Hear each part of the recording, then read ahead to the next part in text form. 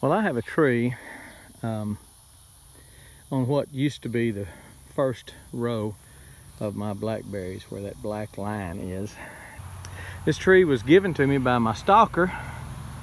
If you don't know what I'm talking about, I'll put a link to the video right about there, right about now. And came and gave me this mulberry tree. And you know, I've been meaning to come down here and put a little drip irrigation on it, and I just haven't until I saw it kind of turning yellow a little bit. And I've been watering it. I brought some buckets down here with holes in the bottom of them and fill the bucket up and let it trickle down, but just not probably like I should. Plus, I'm going to mulch with some good mulch down wood chips compost. I just wanted to show you what I did here and how I am irrigating this tree. Basically drip line, 1/2 inch drip line. So I put these are 1 gallon a minute, 1 gallon per hour bubblers or emitters, and it's for trees, shrubs, things like that. And so I just basically capped it off with that cap. And you know, I don't know how familiar y'all are with this stuff, but the pipe just pushes up on this, and then this screws on and tightens the pipe down, and pretty watertight if you do it right. Pretty watertight if you do it right. And then you poke a hole in it with their little tool and put a barb. You got a barb in there, and then I've got some 1/4 inch tubing that where the emitters are. So basically, I'm just going to be putting this down here like this. I'm gonna mulch it first. I'll show you after I'm through. Mulch it first, and then I'm gonna put the emitters on top. And I'm only doing that, probably they should be on bottom. The only reason I'm doing it because I just now built the thing, and I just want to make sure they're working right. And you know, I don't know. I think as slow as they're emitting, I think it'll drip down in there, and the mulch is going to help a lot. We're going into summer. It's the middle of July, and we've gotten so much rain. Is one reason I hadn't done it already. June was a wet month, so we just had so much rain that I just didn't think it was necessary to come out here and do this. But now it is starting to show signs of I want a drink. So I want a steady drink. So let me show you how I hooked it up here at the faucet, and then I'll mulch it and show you the final product. Hang on. Again, if you're familiar with drip irrigation and how it works and all that, then you know what I'm talking about. This is kind of self-explanatory, but basically I've got an elbow down there, little L right here, coming up to the faucet. This is a pressure reducer. I think it's a 19 pound, 20 pound, something like that, or maybe 25 pressure reducer, which is good when you're doing drip because you don't need a lot of pressure on that hose. You don't need a lot of pressure on those drip emitters. At least that's my understanding. It's the way I've always done it, is to put a pressure reducer before you get to your emitters, okay? But that's the way it hooks up. Now this is the hose that goes to my all my beds, my PVC pipe, you can see down there probably, that I poked holes in. If you're wanting to do a long row, then I've got a good video on how to do a row, whether it be a row crop or blackberries or whatever, maybe a line of fruit trees.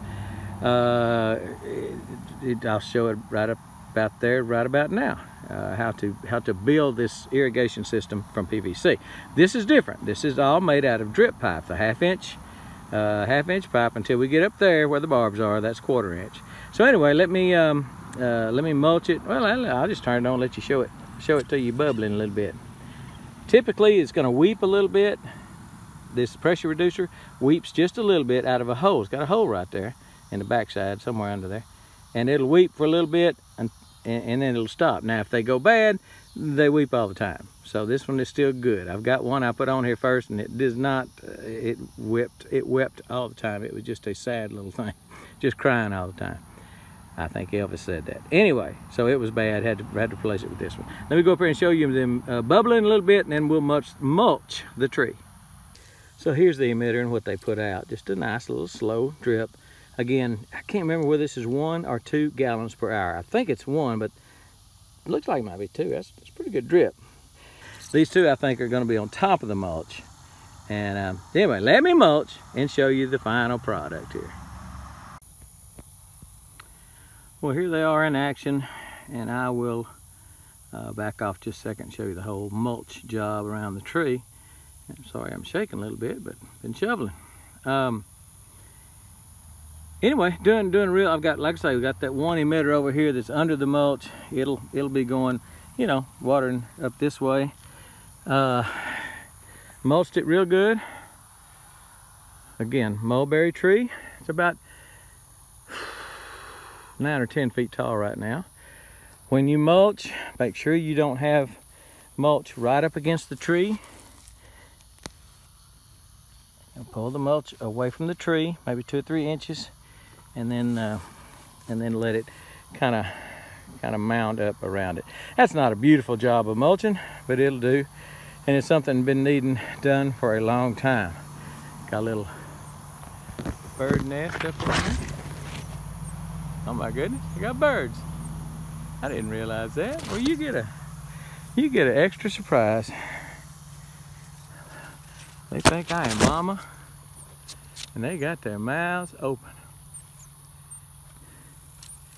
And all I can see is, yeah, there's several of them. I tapped on it a little bit. And that's cool. That's cool. I don't know what it is, a little sparrow or something. Allow me.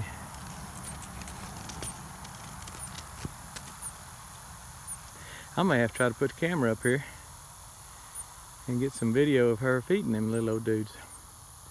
Maybe tomorrow, something like that. Watch me tap on it. Mama's here, Mama's here.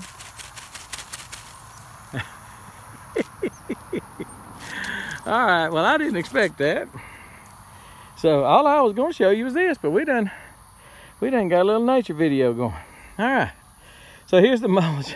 Here's the mulch. There's the bird now. I saw her fly off a while ago, but I peeked in there the other day and didn't see anything, but I didn't stand up tall enough to look in it.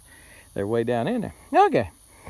So we're mulched, we're dripped, we're irrigated, and hopefully this little tree will take off.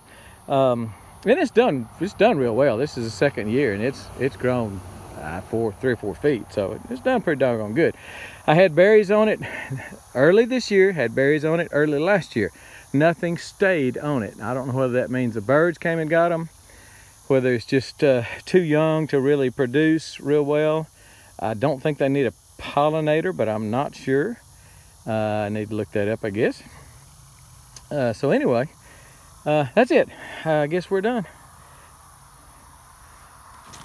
Time for dinner. Oh, look like me when I'm trying to sing. All right, I believe we're done and we're gone.